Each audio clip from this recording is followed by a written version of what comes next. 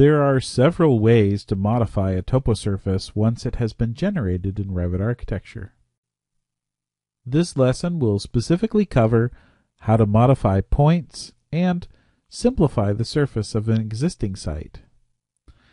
In the dataset, open the site plan view and select the toposurface.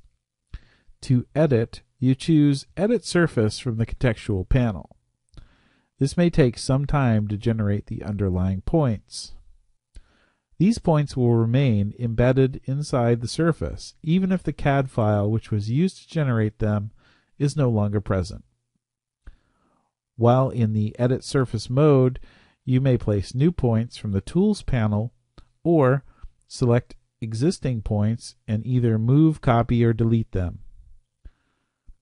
You may also create additional points from other import CAD files or point files.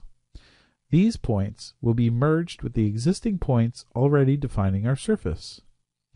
To place a new point, you have the option of specifying an absolute elevation for your point if you know it, or you may choose the Relative to Surface option. This will allow you to place points above or below the specified location projected from the existing surface. As you add new points which create a new slope to the surface, additional contour lines will be displayed. The Simplified Surface tool will reduce the number of points on this toposurface. Clicking this tool will display a Simplify Surface Accuracy prompt, where we may choose the distance threshold of points.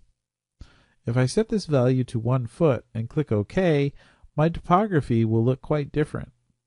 This may also introduce some triangulation to the contours.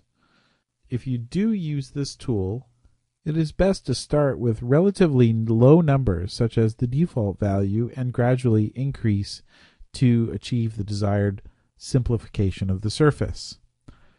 You can use all of these editing tools to create a proposed condition for your site design, but bear in mind that if you only have one surface in the model, you will not be able to calculate the proposed cut and fill easily. To do this, it is recommended that you use the option to create a graded region covered elsewhere in this course. When you are done editing the surface, you choose the Finish Surface button to return to the main model.